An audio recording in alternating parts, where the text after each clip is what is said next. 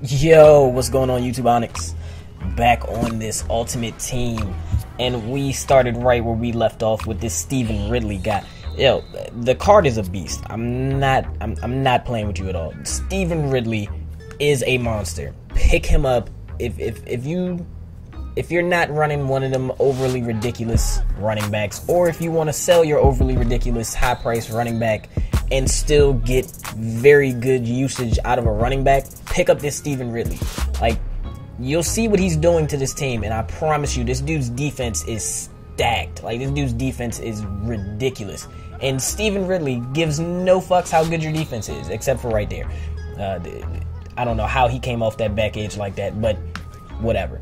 But yeah, Stevan Ridley gives no fucks about this dude's defense, and his defense is stacked, which you will see later on. Well, you will see the majority of it, but basically just from looking at this, you'll be able to tell his cornerbacks and stuff like that. As you can see right there, that's Charles Woodson, and then on the other side he has Dion, and then he has Ronnie Lott at strong safety, which we all know what Ronnie Lott that is. If anybody's running Ronnie Lott at this point in time, it's either Ultimate Legend or it's Super Beast Mode fucking 4th of July Ronnie Lott, which is so easy to get. Majority of people, especially majority of people that have really good teams, have that super ridiculous Ronnie Lott.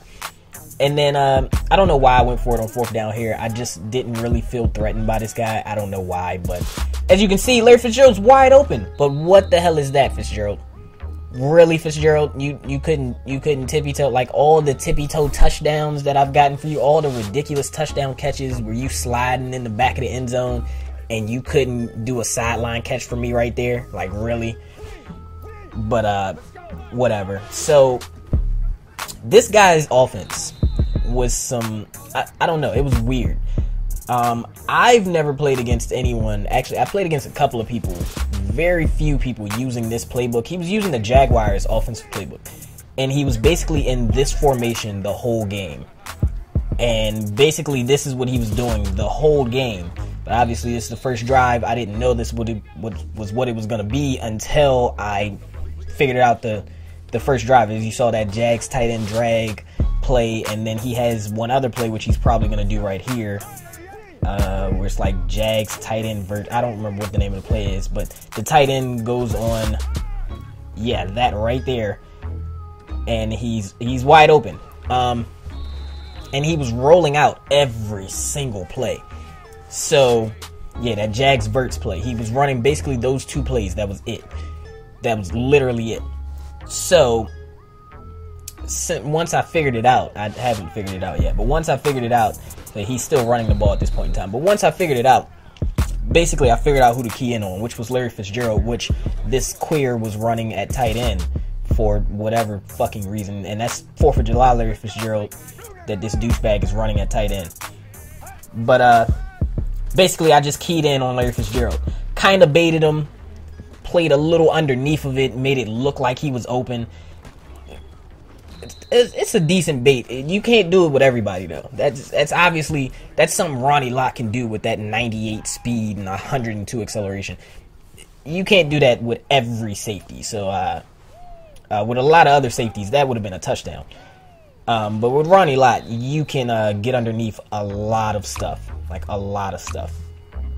But as I was saying about Stevan Ridley though, he just seems to get very good blocking. As you see right here, everybody blocked, and this guy has a monstrous his defense is way better than my offense, and they all just got ridiculously blocked.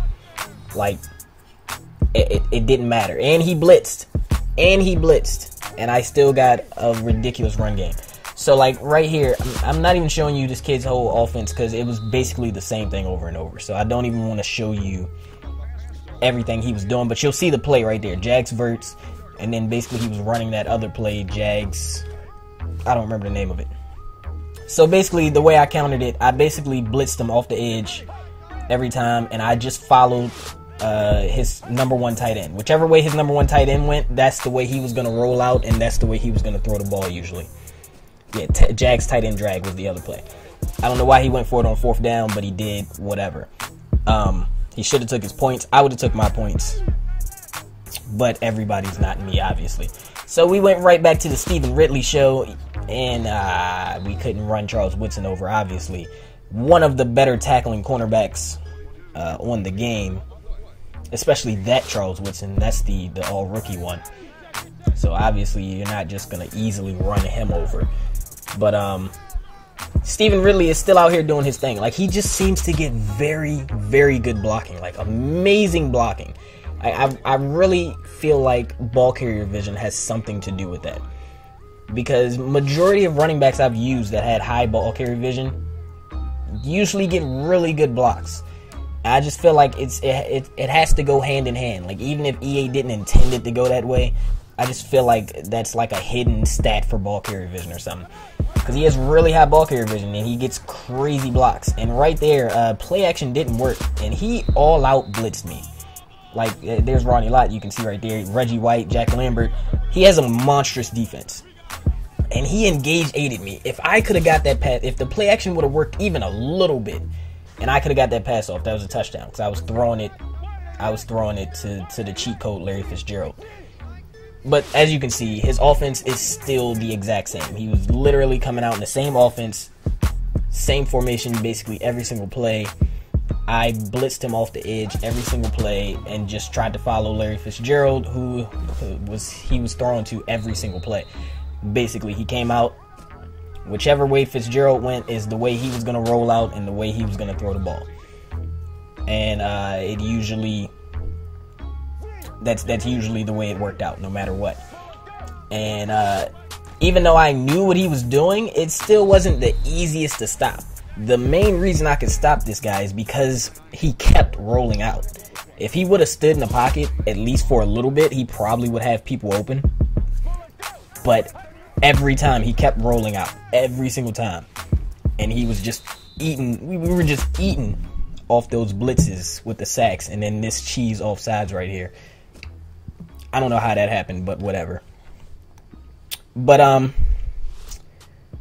don't even remember who told me to pick up Ryan Shazier, however you pronounce his name. I don't remember who told me to pick him up.